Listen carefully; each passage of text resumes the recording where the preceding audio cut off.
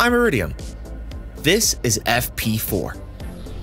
FP4 is one of the many new games in development on the S&box platform that is being made by devs at Facepunch.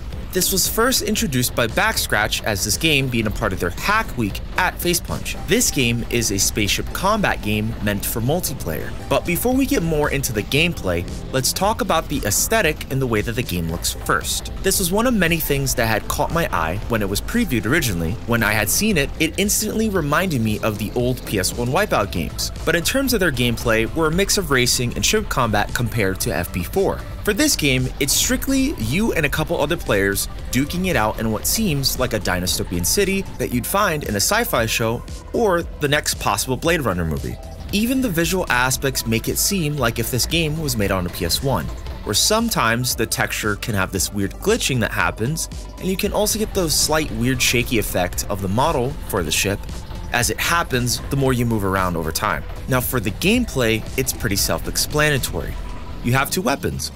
One is a rocket, or what seems like laser missiles, and then you have your backup for when people are trying to flank you from behind, as a mine bomb is placed behind you for safekeeping. There's also a health and shield meter to tell you the condition of your ship in and out of combat, and even a speedometer where it tells you how fast or how slow you're going too. In terms of controls and overall PvP combat, it was a ton of fun flying around and trying my best to outmaneuver other players, as I did as much as I could to get some eliminations to rack up kills on the in-game scoreboard. At the moment, there's only this one map, which is basically a test arena, and most likely you'll see other maps and ships within the game as this game continues to develop over time.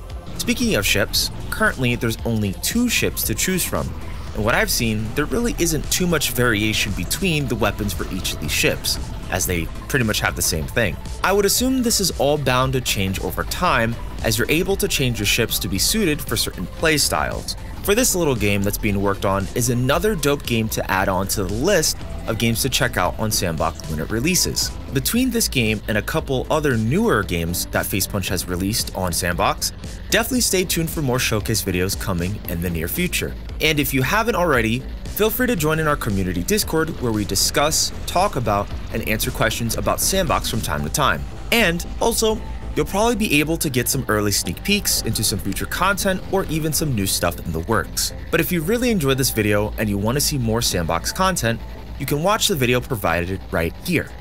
Otherwise, that's all we have for now. Thank you for watching.